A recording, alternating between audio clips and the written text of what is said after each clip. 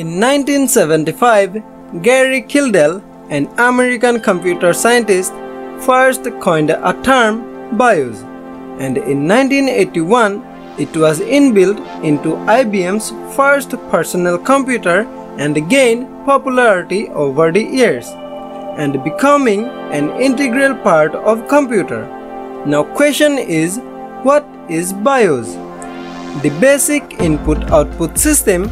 In short, BIOS is a firmware which is used by the microprocessor to start the computer system after it is powered on. Now what is firmware? In computer world, firmware is an electronic component with embedded software instructions that provides low-level control for a device connected hardwares. To embed these software instructions, firmware is held in non-volatile memory devices such as ROM, that is read-only memory, EPROM, that is erasable programmable read-only memory, or flash memory. Most of the digital devices contain firmware. The firmware of these electronic devices provides the basic control for the device. Now, as a firmware, BIOS is inbuilt with a computer that is made accessible to the microprocessor on an erasable programmable read-only memory chip on the motherboard, where software instructions are permanently installed at the time of manufacture to provide basic and elementary control for the attached hardware devices such as RAM, hard drive, keyboard, mouse, printer, video adapter, that is graphics card, and sound devices. This memory chip is also known as BIOS chip, which is non-volatile, meaning that the contents in the chip are retained even after the power is turned off.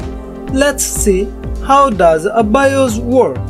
When a computer is turned on, the microprocessor passes the control to the BIOS, and then BIOS starts its work as a middleman between the operating system and the connected hardware devices. Now BIOS starts its booting up process. In this process, it first checks all the necessary attachments whether they are in place and working correctly. This checking is called power on self-test. In short, POS. If the computer passes the test, the speaker will make a short single beep, indicates that the computer has passed the test. On the other hand, if there is no beep or multiple beeps, that means the computer has failed the test, indicates that something goes wrong in the hardware.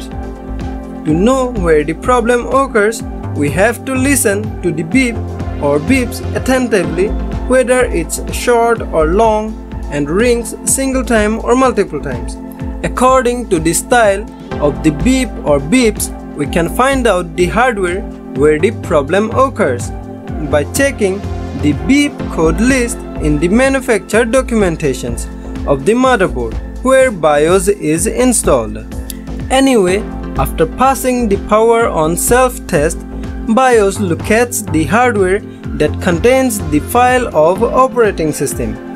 Any piece of hardware containing the files of operating system to start the computer is called a boot device.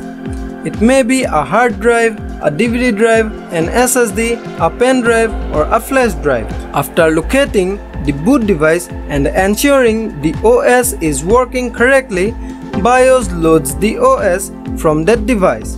Now BIOS locates the software and the drivers that interface between the operating system and the connected hardwares.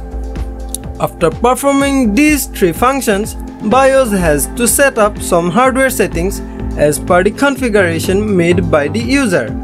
This is called CMOS setup. Little confused, right? Okay, let me explain. When the computer is turned off, it does need to maintain certain settings such as current date and time, boot sequence, fan speed, and other custom hardware settings which are configured by the user. To maintain these custom settings, motherboard has a special chip which is called CMOS chip, the complementary metal oxide semiconductor. In short, CMOS is a volatile memory as well as it is a semiconductor. As a volatile memory, it stores the configured settings that are made by the user to the BIOS in its 256 bytes memory space, and as a semiconductor, it maintains date and time after it is set by the user. But in order to maintain its content and date and time, it needs constant power from a power source like battery. So in order to maintain its contents while the computer is turned off, a small button-sized battery is used, called CMOS battery, which is located on the motherboard. Its working life is around 10 years from the time of installing on the motherboard. If the battery dies or removed and reattached, the CMOS will forget everything that configured by the user, and the BIOS will make the computer ready by using its default settings from the manufacturer. On some motherboards, CMOS is located as a separate chip. However, on modern motherboards, it is integrated with the RTC, that is real-time clock, which is a part of Southbridge chipset. Now many people get confused about what the difference between BIOS and CMOS, and both terms are often used to refer the same thing, but they are different. How? You already got the answer from this video.